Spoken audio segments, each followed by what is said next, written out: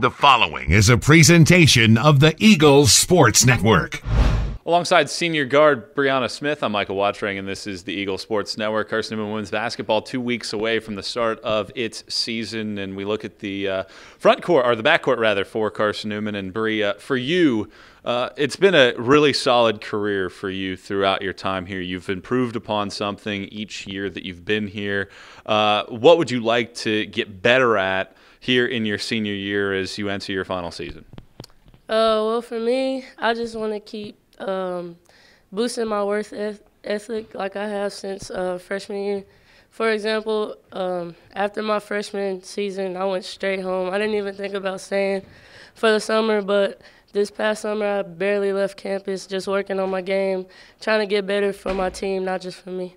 Harris Price was an All-American last year, one of your tag teamers there in the backcourt. What kind of dynamic does she bring to this group?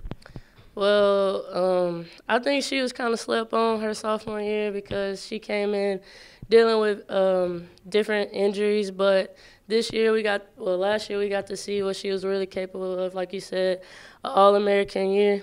And having an All-American point guard who does so much for our team, she's just so valuable to what we do here.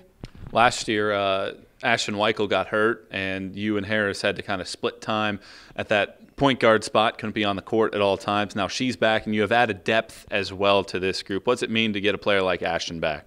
Well, me and Weiss came in together. She's actually the only senior that came in with me.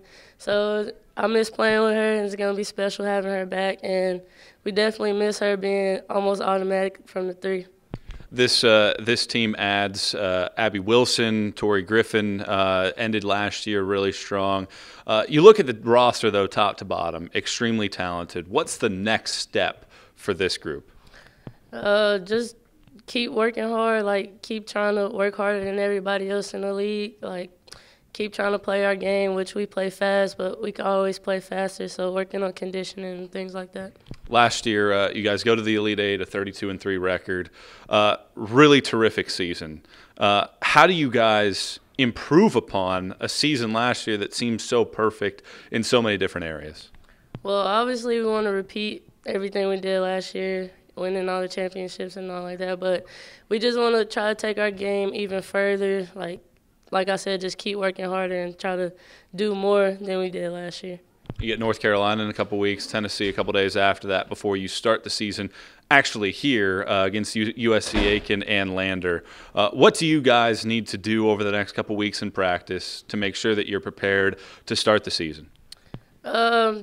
Just keep working on what we do, like our press, our fast offense, getting fast, quick, good shots like we did last year, and just keep buying into what we do. Bree, appreciate the time. Best of luck this year. Thank you. She's Bree Smith. I'm Michael Watchring, and this is the Eagles Sports Network.